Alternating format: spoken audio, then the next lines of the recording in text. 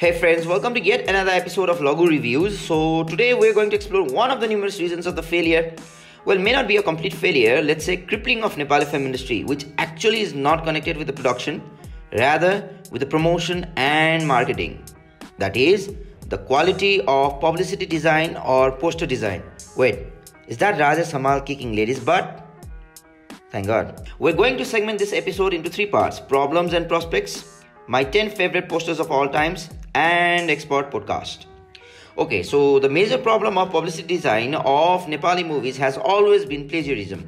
Plagiarism is an act of making and claiming someone else's ideas, expressions, or any form of artworks as your original without their consent or without due credit. I just want to clear out these images and footages I use, most of them not mine. चोर चोर सबैजना चोर म चोर त चोर हामी सबैजना चोर. Good artists copy, great artists steal. Moving on, people often try to make an excuse of plagiarism with inspiration. As they say, there's nothing new under the sun, but they also say necessity is the mother of invention. And if there was a face of this industry, the need of creativity and invention would be tattooed on the forehead. So yeah, one major reason of lagging publicity design, definitely plagiarism. However, on a brighter side, I'm not saying we don't have competent designers. Hell, we have extraordinary designers, but their works are highly inspired. Why? Because they're pushed. How they're told, भाई बोललाई release गर्नुपर्छ है जसरी पनि सकिन्छ नि हैन, और यो मुभीको रेफरेन्स लिऊ न, so on and so forth. बहुत अच्छा है, थैंक यू. पर क्या तुम इसे थोड़ा और खुश बना सकते हो? और खुश किसको? केले को? हाँ, कल सुबह कर लूंगा. नहीं, अभी क्लाइंट इंतजार कर रहा है. अभी सब काम छोड़ो, पहले ये करो. Anything and everything. Publicity designs at many a times are taken as a plate of typical meal. Dal, bhat, masu, targari, papad, dahi, kursani, a slice of lemon, you name it. Everything has to be there. Everyone and everything has to be there. Someone is doing a cameo or falano actor wahalai kasari chutaune, senior artist ho. Now this is where we are so stagnant.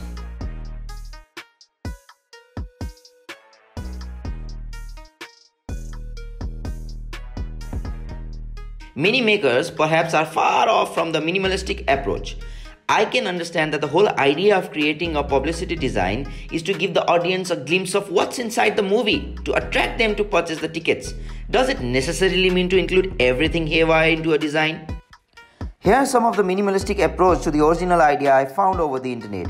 I'm not in any way saying that they're better than the original or should be replaced, but aren't we talking about perspective here?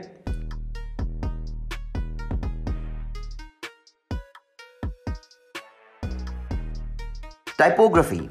So for many makers and many of us, typography could be a technical term. When it comes to a publicity design, designers are very sharp to typography, lettering or calligraphy. The random use of fonts, indisciplined alignments, bad punctuations and lack of grammar knowledge are some major concerns. It's not mandatory for the maker to be introduced to all the technical know-hows of typography, but the least they can do is believe the technical knowledge and spirit of the designers. And the designers too should encompass the soul of the movie on their designs. My eyes literally want to bleed when I see 1/4 of the design seized by a bottle of vodka. Brands can sometimes turn out to be a visual pollutant. Let the art breathe, guys. Let it breathe. Also, the random use of colors can also be a big no-no. A substantial amount of resource, whether it is budget or time, is spent on color grading at the post. If so, why do we hesitate to consider the color element in our posters? To be a bit fair, in recent cinemas, definitely this argument has been proven wrong by many makers. But there are still many who don't give a rat's you know what. Alright then, as promised, these are my favorite 10 movie posters of all time. Let me know in the comment sections if you agree. Also, you can write down the name of the designers and you'll receive a big thank you. Don't even expect, guys. I don't even have 1K subscribers yet. Tandro, a beautiful performance given by the Hangrai. I love how they have selected the right image and the color tone. Sambodhan, the design itself gives us a kind of investigative thriller feel. Dope movie, Gaza Baza. A bit controversial as well because of the name. Design is beautiful though, there's no controversy about that. Chakkar. I missed this movie at the theaters, but they have this movie called KTM Cocktail, which is a very nice movie. They've released this movie in YouTube. Highway, written by Avinash Vikrumsa, a beautiful movie.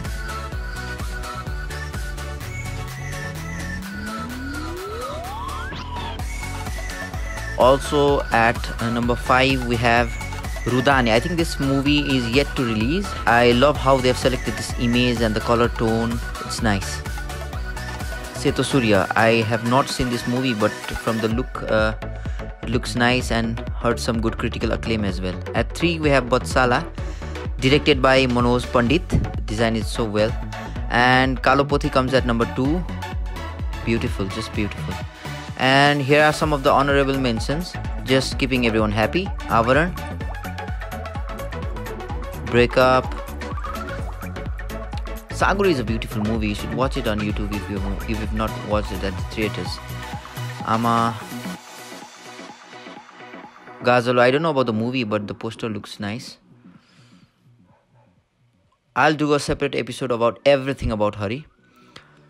Tanda, Naka, Jole. They've taken a bit of risk designing these posters.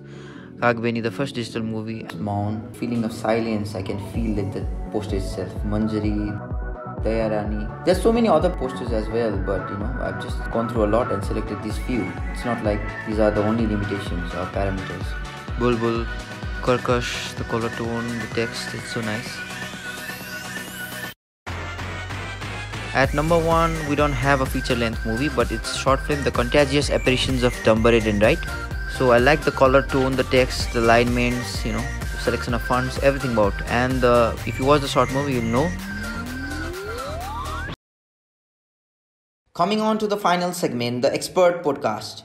We have Mr. Anand K. Maharjan, a well-known graphic designer and calligraphy artist or activist, so to speak, and Mr. Dipesh Sigdel, also a graphic designer and a social activist. Before the podcast, if you like my work, please subscribe my channel for more contents. I used to think why these YouTubers would be so desperate for subscriptions. Looks like the earth is round. Okay then, take it away guys. अब यो नेपालमा चाहिँ अब publicity design चाहिँ अब पहिलाभन्दा धेरै improve भएको छ हैन. अब यो 4-5 वर्षमा धेरै नै इम्प्रुभ भएको छ जस्तो लाग्छ. डिजाइनरहरु पनि थुप्रो नयाँ नयाँ आउनु भएको छ हैन. फिल्महरु पनि राम्रो पनि बनिरहेछ नयाँ नयाँ कन्सेप्टमा. अब इन्टरनेसनल स्ट्यान्डर्ड नै हाम्रो टार्गेट पनि इन्टरनेसनल स्ट्यान्डर्ड जस्तै नै पोस्टर बन्ने हुन्छ. तर पनि अब केही कुराले त्यो रेन्ज चाहिँ अब मिट नहुन सक्छ. जस्तै अब कुराहरु भन्दा मेन त बजेट भयो. अब इन्टरनेसनल पोस्टरहरुको त अब हाम्रो फिल्मको पुरा बजेटबाट उनीहरुको पब्लिसिटी बजेट हुन्छ. अब हाम्रो त एकदम थोरैमा गर्नुपर्ने भइरहेछ हैन.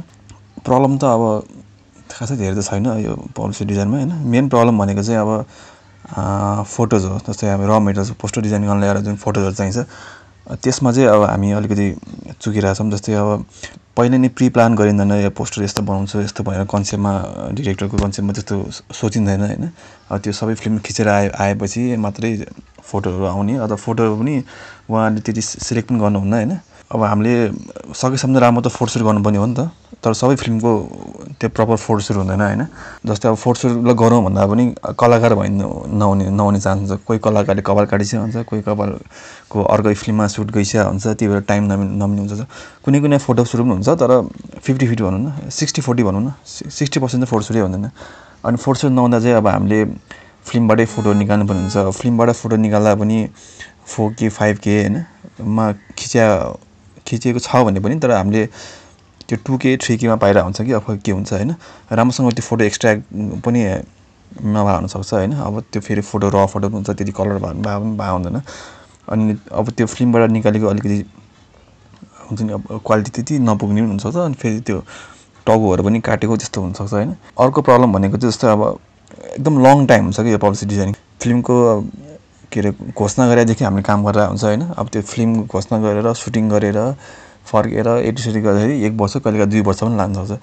अब त्यो सानो बजेटमा हामीले 1 वर्षसम्म काम गरिरहनु पनि हुन्छ. अलिअलि भए पनि गरिरहनु पनि हुन्छ. अब त्यही भएर त्यो बजेट र तर टाइम अनुसारको चाहिँ एउटा प्रब्लम हुन्छ हैन.